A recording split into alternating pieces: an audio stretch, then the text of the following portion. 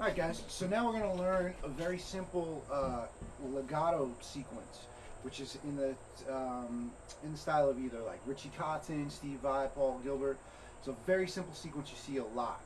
And we're going to play it in the key of A minor, and we're going to play it in the 3-note per string A minor scale, descending. So we're going to start off here at the C. It's actually what we would consider the Mixolydian shape. But it starts here on C, and we're just going to play through the shape real quick so you see what I'm talking about.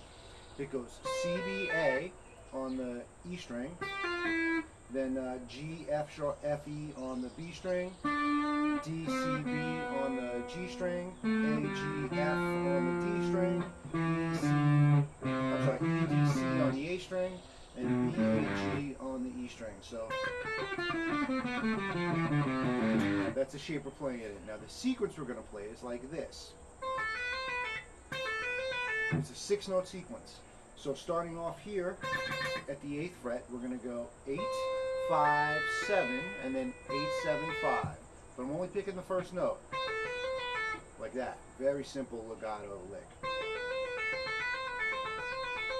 And you can repeat that as many times as you want. We're only going to do it once on this one though. So it goes. Then when you go to the B string, the notes are going to change. It's going to be G, F, and E, right? But you're going to go G, E, F, G, F, E. So together,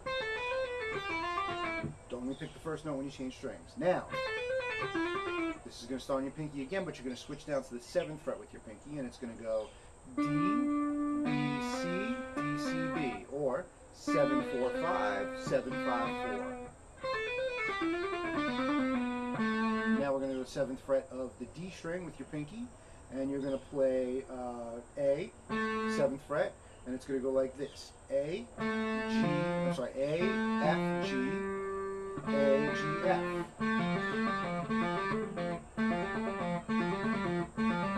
Right? A, or 7, 3, 5, 7, 5, 3. Then on the A string, it's exactly the same sequence. 7, 3, 5, 7, 5, 3. Although this time you're going to be going E, C, D, E, D, C. Then exactly the same sequence on the low E string, on B, right? But this time it's going to go B, G, A, G, or 7, 3, 5, 7, 5, 3. So, all the way through, and then I end on the A. One more time.